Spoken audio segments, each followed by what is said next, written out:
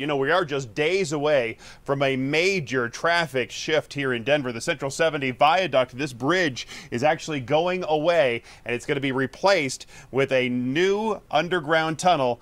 And it's going to be 6 lanes. You're going to have the westbound side here, the eastbound side here temporarily. Eventually, this tunnel will only carry the westbound traffic. Now, the underground section runs nearly 2 miles. 1,000 feet of it goes through this tunnel. The tunnel full of the latest technology. The first thing you'll probably notice as you enter the tunnel on the east side are these 9 enormous jet fans on the roof. They'll be used for 2 reasons. The first, if air quality becomes poor because of traffic jams. I mean, how do you determine which ones you want on at which times? So the system is smart enough that it will actually turn on the jet fan with the least amount of wear and tear on it.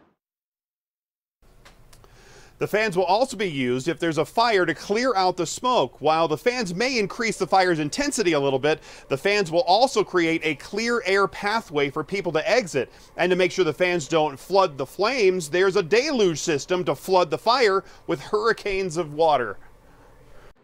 When the deluge system comes on, it drops 3,500 gallons of water a minute. That is just in that one zone. There are 10 zones in the tunnel where the deluge system will help handle a fire until the fire department gets there. Just outside the tunnel are signs to let drivers know if lanes are going to be closed or if there's a crash ahead and where to move over. There's also a giant speaker system in there so police or fire can actually talk to drivers if